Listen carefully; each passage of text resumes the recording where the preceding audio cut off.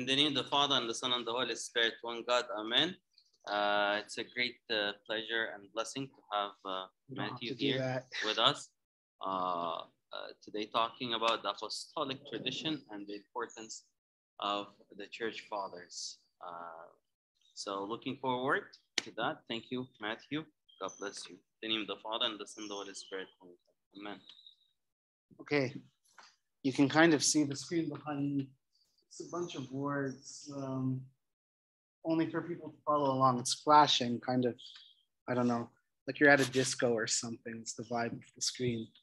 I'm going to talk about apostolic tradition and the importance of the Church Fathers, as Abuna said. Why? Because it's something near and dear to our heart, my heart at least, and it's essentially what all of Orthodoxy is built off of. So the first question, if I'm telling you this is the pillar of Orthodoxy, then the question arises of, I suppose, what is Orthodoxy? What do we consider the Orthodox faith? And possibly where does it come from? If you attend a Protestant church, they may tell you, they have their themes, one of such being their pillars is sola scriptura, meaning that the faith is completely encompassed by scripture. Nothing outside of scripture constitutes faith. And so much so that you should fear adding something from outside of scripture, because you may get something wrong and make essentially become a liar and create heresy. Or so it says, or so they claim. Essentially, if it's not found within the scripture, it's not a part of the faith. What's the Orthodox view on this? We're going to turn to first scripture, because we do rely on scripture, but to see what constitutes our faith, what constitutes the Orthodox Church. So in Luke, at the very beginning of his gospel, he writes the following: "Inasmuch as many have taken in hand to set in order a narrative of those things which have been fulfilled among us, just as those who from the beginning were eyewitnesses and ministers of the word delivered them to us, it seemed good to me also, having had perfect understanding of all things from the very first, to write to you an orderly account, most excellent Theophilus, that you may know the certainty of those things in which you were instructed." That's in the first 4 verses of Luke. The screen's messed up, but if you can see it, I bolded out a couple of words there. To write to you an orderly account. When does the church start? Does anybody have an idea of when we say the church, like officially to some extent, starts? It starts in writing. Not in writing in general. When I talk about the Orthodox Church, there's typically an agreed upon starting point. Do you know what that point is?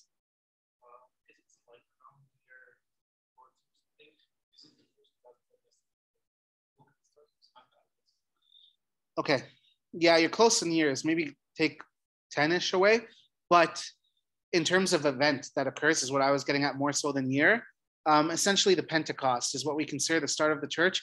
And we say, essentially, Acts is the book in the Bible that's not yet complete, because Acts is the story of the church, and the church is growing and continuing until today. So the story of the church has not come to a conclusion.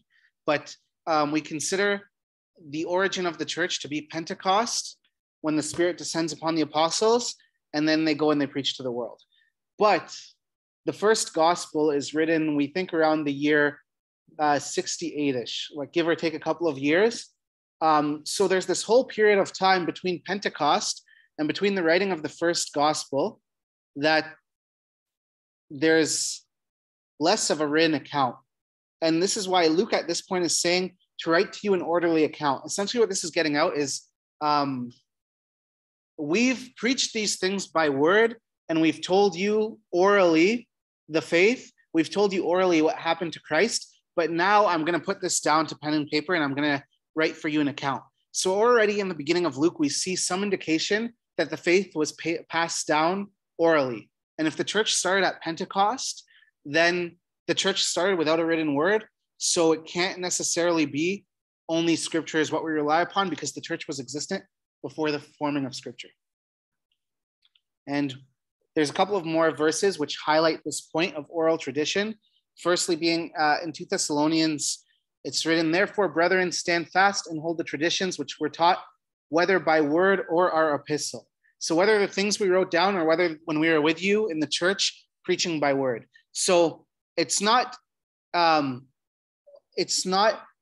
exclusively just word or exclusively just the things I've said to you. It's both are taken together, and this is what constitutes the faith as preached by the apostles.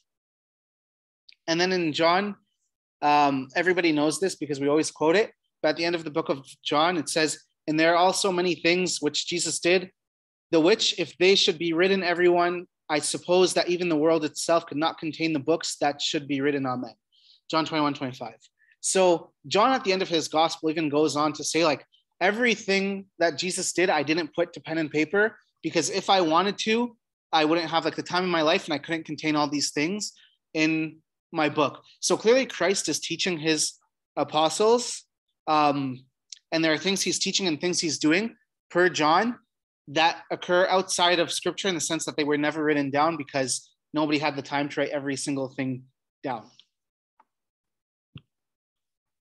So we now establish that, okay, the Orthodox faith, if we've established the church was around prior to the formal writing of some scriptures, there are epistles at the time, but prior to these gospels and all these books being compiled, and it can't be just scripture because we just looked at verses which tell us it's not scripture alone, then the church is scripture plus something else. It's not just only scripture. St. Irenaeus, he says, for him, Orthodox tradition is a mosaic of like, you take all these pieces and you put it together and you look at the whole. I'm going to be quoting quite a bit, but it says Orthodox tradition is understood to be built upon from many parts, but all together making a single harmonious whole. And that's from a book called The Orthodox Church.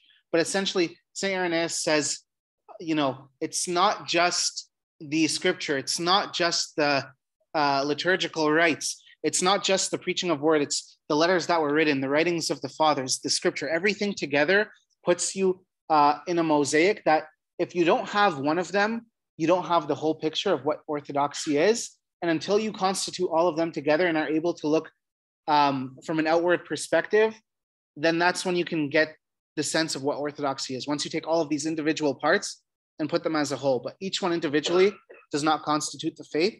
It's only when you take each one and put it together that you get the faith as it was intended to be and handed down by Jesus Christ.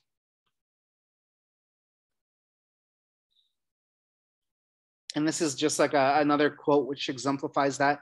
It's Timothy Ware. He's more recent. He writes a book called The Orthodox Church, and he's trying to decipher exactly what does tradition mean to him. And this is the conclusion he comes down to. He says the Orthodox Church tradition means the Holy Bible. It means the Creed. It means the decrees of the ecumenical councils and the writings of the fathers. It means the canons, the service books, the holy icons, etc. In essence, it means the whole system of doctrine, ecclesiastical government, worship, and art, which Orthodoxy has articulated over the ages. He's coming to the same conclusion in these modern times as Irenaeus comes to, because the faith remains unchanged. He says, it's not just this, it's every single little thing that we take and we put it together.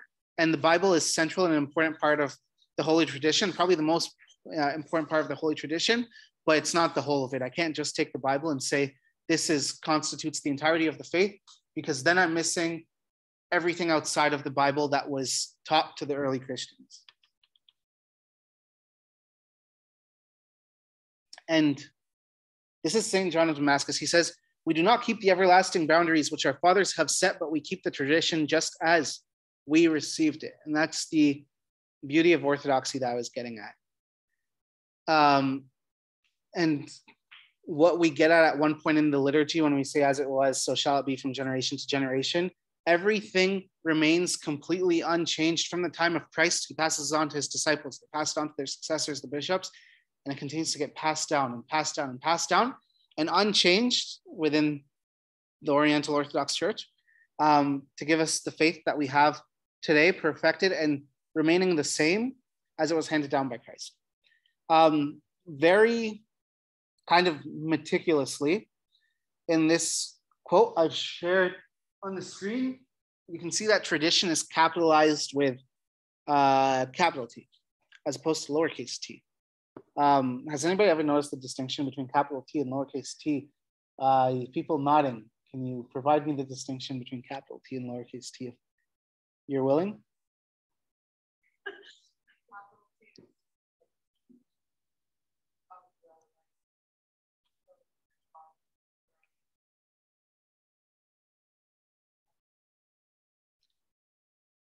Yeah, capital T is, of the fathers, it's the core tenets of the faith, which if we were to alter, would alter the faith itself. When I say things like Mary is Theotokos, we're not going to change that because it's core tenet of our faith. It's capital T tradition, something we believe in. When I say lowercase t, it's very much so cultural, oftentimes cultural, or oftentimes to change it wouldn't change the form of the faith. Like nobody ever had televisions. This is a weird example, but nobody ever had televisions in the church, but now we invented televisions, we put them in the church and everybody can follow along. That's a lowercase t tradition. The fact that the sacrament of matrimony now takes place outside of the liturgy, whereas prior the sacrament of matrimony always took place in the middle of a liturgy, is a lowercase t tradition in the sense of we can now move that and it hasn't altered the faith. It's just merely something that's changed, that's cultural. Or like the most, I guess, obvious thing is that we play the cymbals during our liturgy. If you go to an Ethiopian liturgy, they play the two, they're definitely not called the two-headed drums, but I forget the name of them, so I'm going to call them the two-headed drums.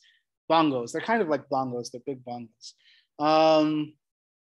And that's essentially because the apostles go out to preach, and when they preach, they take the faith and they adapt it to whatever culture is there at the time. So if in Ethiopia you have the drums, we're adapting to the drums. If in Egypt you have people playing cymbals and triangle as their cultural norm, that's adopted. The faith was always taken and adopted to the culture that the people were in without changing those capital T traditions, but maybe changing the lowercase t traditions, the things that don't alter the faith if we change them.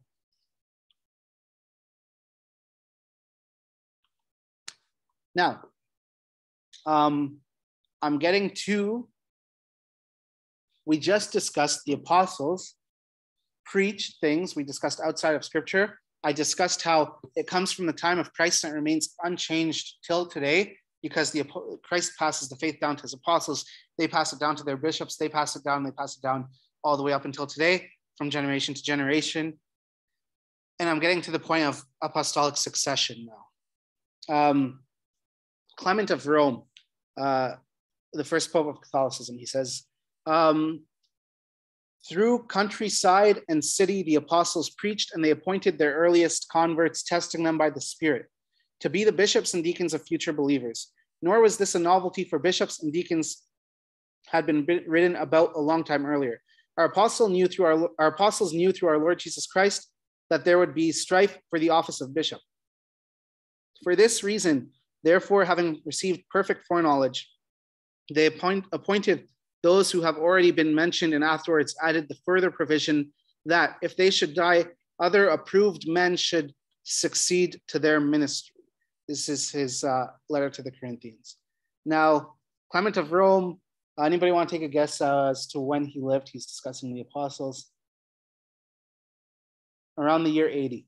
This specific passage is from around the year 80. So he's discussing a time at which, like, he's living in the age of the apostles. He's discussing a time at which the apostles are clearly appointing bishops of the church. And we see this in Acts as well. But sometimes we think like bishops are these inventions that somehow come in the year 300 when the church grows so large and it becomes the official religion of the empire, that now bishops are needed. Whereas no, Clement is saying, this being written in the year 80, while the apostles are still alive, they're ordaining bishops to go out and minister to the people. They're ordaining others to partake in the tasks that they were assigned. We see this in Acts with the deacons and to offer meals to the widows. So there's clearly an ordination, yes, of deacons and also of bishops. And the apostles are appointing their successors after them to maintain the faith that they've taught, which is what Clement is saying here. And then he talks about strife for the office of bishop because the apostles, after their departure, there's some argument, at least at some points, where people are arguing who ought to be the bishop. So this is something they knew was coming. And that's why he said approved men should succeed to their ministry. Much along the same vein, Tertullian, who's considered one of the church fathers, says the apostles founded churches in every city from which all the other churches, one after another, derived the tradition of the faith and the seeds of doctrine, and are every day deriving them that they may become churches. Indeed, it is on this account only that they will be able to deem themselves apostolic as being the offspring of apostolic churches. Every sort of thing must necessarily revert to its original for its classification. Therefore, the churches, although they are so many and so great, comprise but the one primitive church founded by the apostles, from which they all spring. In this way, all are primitive and all are apostolic, which, while they are all proved to be one in unity.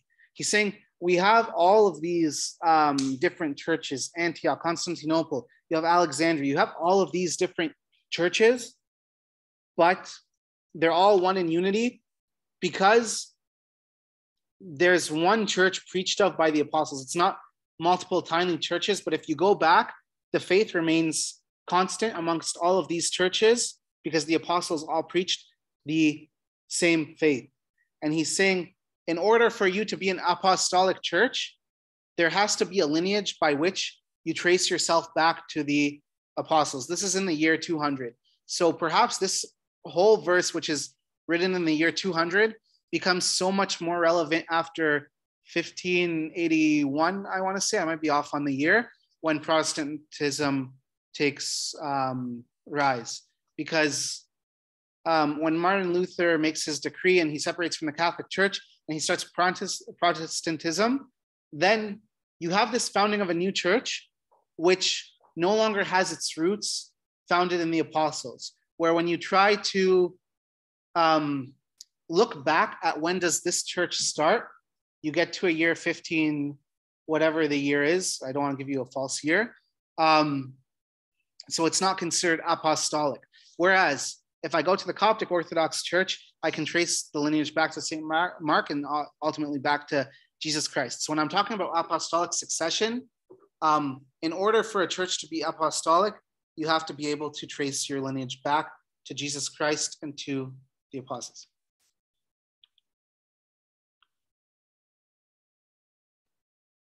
And this is what I was essentially just saying. I put some points down here that the apostles teach, and they pass on these teachings to their disciples, and those disciples have disciples. And it's this early periods of the church that we have the emergence of the fathers. So the first couple of centuries, most emerge in the 4th century, but some even emerge after. And there are some Eastern Orthodox fathers who are also holy, who come later on and write very foundational writings. I'm thinking of like Gregory Palamas, who's a monk in Mount Athos in the year 12 something.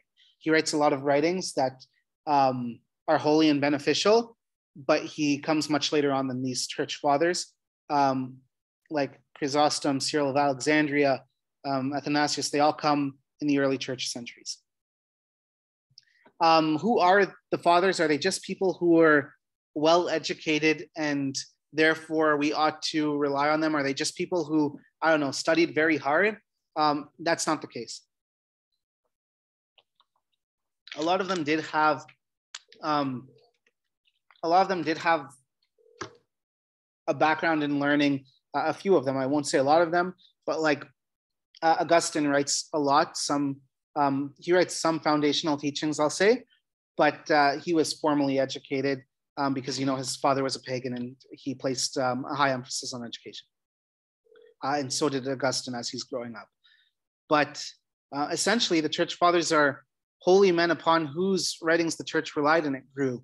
It's not just the fact that these are like scholars and they're well educated. It's the fact that these are the people who were so holy and had such closeness to Christ, both in their spiritual life, but also a lot of them just from the early days of the church as the faith is just being passed on. So they have the closest relation of Christ time-wise. Like you can think some fathers are 300 years removed compared to us now 2,000 years removed, but they're both close to Christ, yes, linear-wise in time, but also in their spiritual life. And their writings deepen the faith. We have fathers who, at the councils, fight against heresy, like Pope Dioscorus, and through this, they develop writings.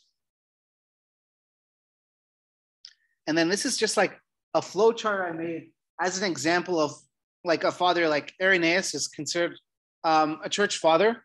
He has some writings, not all of them are preserved. Like some of them, we have some bits of the writings and not others. But like if you try to link Irenaeus to Christ, and this is somewhat debated, but so you have Jesus Christ who has John the disciple. John disciples Polycarp. And then some people say Irenaeus, Polycarp disciples Irenaeus. More likely Irenaeus listens to Polycarp speak a lot as he's a young child or speak to some degree. So you have this lineage of Jesus Christ gives the teaching to John, who gives it to Polycarp, who then gives it to Irenaeus, and Irenaeus then writes, and he shares these writings with the church. So that's what I mean by we can link things back to Jesus Christ. And I think, like for lack of a better word, I think it's really cool that this church father writes, and I can take these teachings back all the way to Jesus Christ. This is in Coptic Reader. I just pulled it out to show another linkage of a church father, more so in the Coptic church, church father in every church, but like he's the Pope of Alexandria. When we say in the liturgy, let those who read recite the names of our fathers, the patriarchs who have fallen asleep. At one point, we didn't just say that like we sometimes do today of like somebody just say recite the names and then absolutely nobody recites the names. But at one point, we actually recited the names. And if you open your Coptic Reader, you get to a list of every departed patriarch, which starts from St. Mark, who brings the faith to Egypt, and goes all the way down to Pope Shenouda.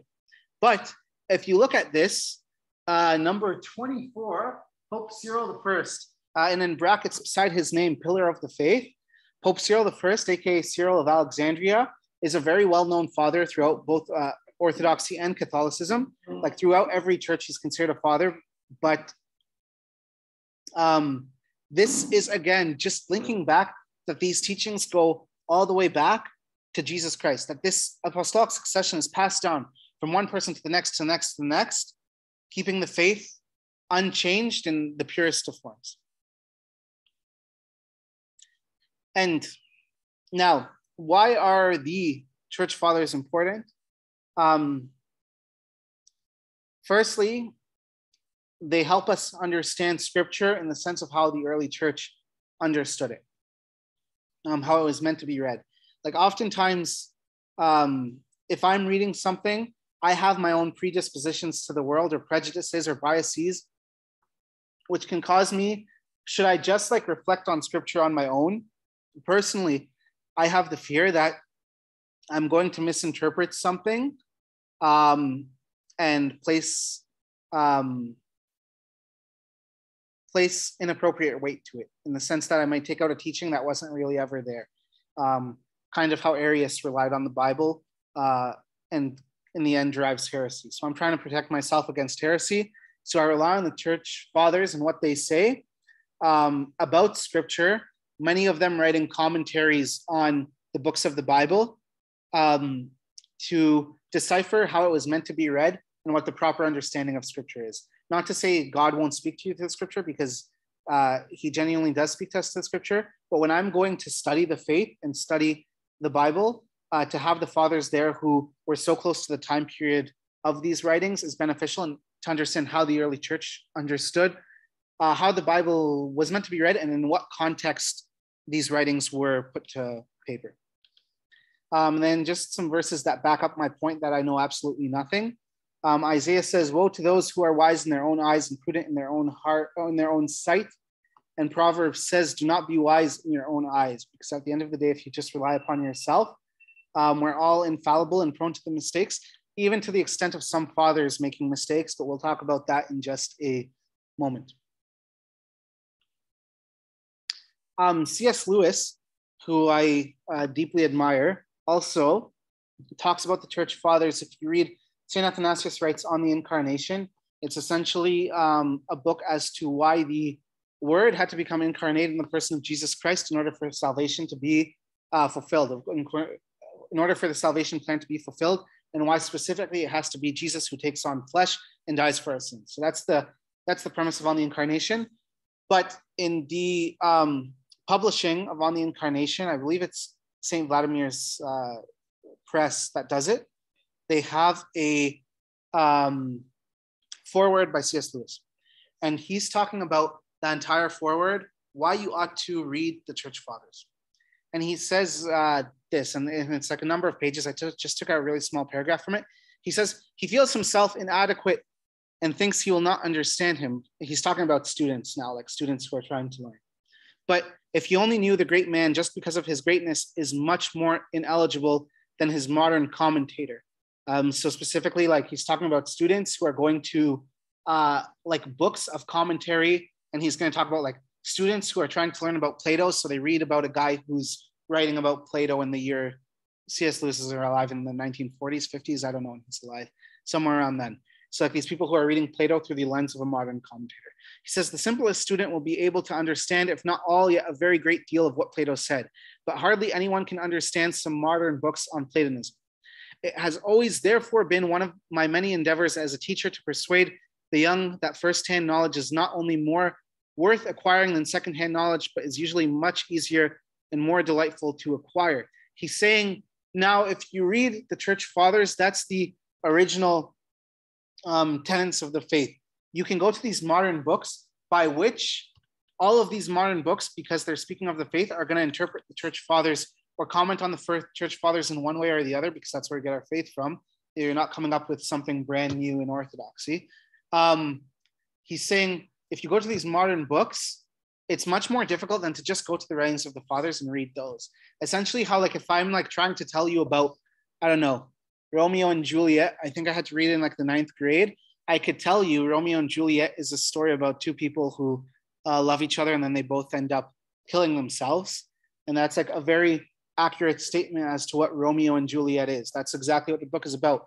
But without going to read the book yourself, you don't know all the in-betweens of, it's about two people who are from, I don't know, opposing families or warring families. So they can't be in love and they're trying to hide their love. And at the end they kill themselves. But first, one of them doesn't actually kill himself. He drinks a poison that makes him seem like it's asleep so that someone thinks he's dead.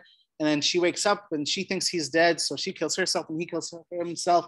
And they both end up killing themselves. But unless you actually go and read the book, you don't know how they actually killed themselves. Not to be like super grim, but that's the book. So anyways, all that to say, I can either tell you what Romeo and Juliet is, and you might get kind of a sense of what it's about, and you might kind of walk away with some little understanding as this is Romeo and Juliet, or you can just stop being lazy and you can go read Romeo and Juliet and you'll figure out exactly what it's about because it's all written in that book. Well, the first statement that you made about Romeo and Juliet, right? For me, for example, I thought they killed themselves by, say, cutting, with a knife. Okay, I didn't make it. They had a poison until you elaborated more that they took poison. They use the sword. Now we're going into the lesson of Romeo and Juliet. They fake their death with the poison because they want people to think they're dead.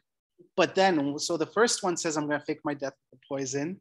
He fakes his death, but then the second, the girl, I think, Juliet, sorry, not the girl, wakes up and she thinks that he's dead. So she stabs herself, and then he wakes up from the fake poison and he says, yeah, she's dead. And then he stabs himself. But like, yeah, you don't get all of it. You're right, until you actually read the book. I made some assumptions. Mm-hmm. Yeah, that's a good point. So Father is essentially saying that without having read the book, he came to some assumptions of the book, which could be accurate in some sense, but also are not the full picture and could be inaccurate. If I just told you they killed themselves, you can think of 1,000 ways. Actually, please don't think of 1,000 ways, but there are ways that might not line up with what the actual story is. So I alluded earlier, I was talking and I said, we're all infallible, even the Church Fathers, infallible being like not all of us are perfect. We're all going to have some mistakes in ideology, even to the extent where some fathers hold beliefs that don't necessarily jive is a weird word, but jive with orthodoxy. If you're trying to think of the most famous example, there's a father called Origen. Not all fathers are canonized. Not all of them are saints. Origen is one who's not a saint because of some controversy in his life that may or may not have occurred, but also because he writes, Origen's a universalist, universalism being a belief that Origen holds incorrectly, that every creature is going to be saved. And Origen writes to the extent that in universalism, even Satan himself will be saved. So this is the belief that Origen holds. We obviously, none of us believe that, but we all know that's not right because Origen's an outlier in holding that belief. Nobody agrees on that belief, and then Origen has this belief. So we don't call him Saint Origen. He's a teacher. He writes foundational writings, but he's not a saint.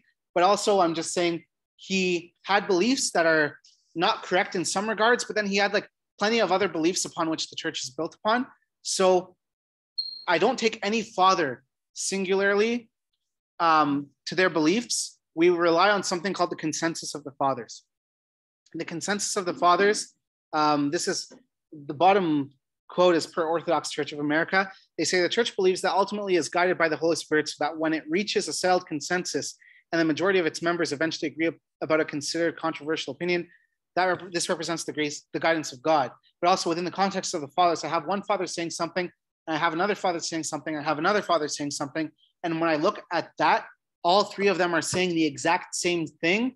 Therefore, that must have been what is preached. That must have been the correct answer. So that's what we call the consensus of the fathers. When I take all of these different fathers and they're all saying the same thing, that's the correct interpretation, the correct answer.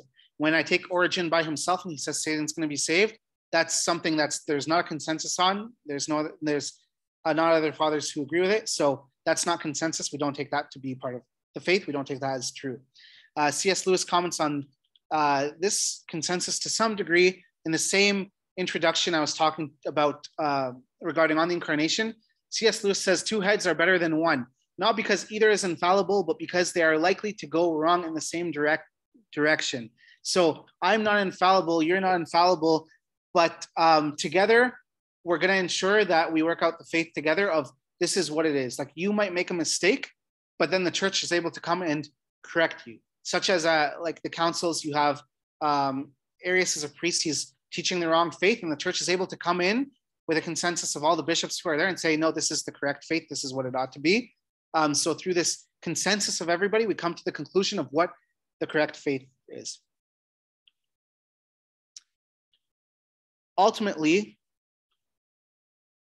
the importance of the fathers, which I'm boiling down to, which I've spoken quite a bit about tonight, is this idea of apostolic succession and this idea of a faith that's remained preserved and unchanged through apostolic succession and through the writings of the fathers who passed it down to us.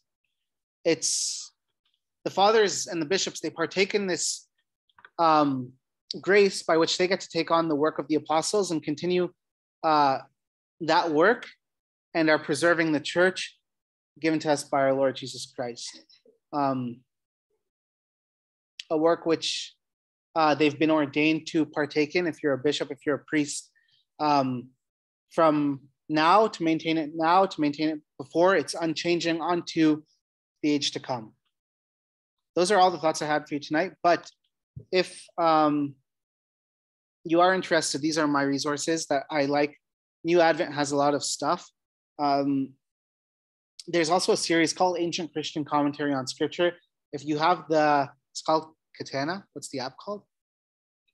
If you have the Katina or whatever app it's called, it's kind of similar. Ancient Christian Commentary on Scriptures is a series published which takes excerpts from a bunch of different fathers. And if you're reading the Bible, it will take a passage, and then underneath those 5 verses, it will have like all the sayings of the fathers that relate to that verse.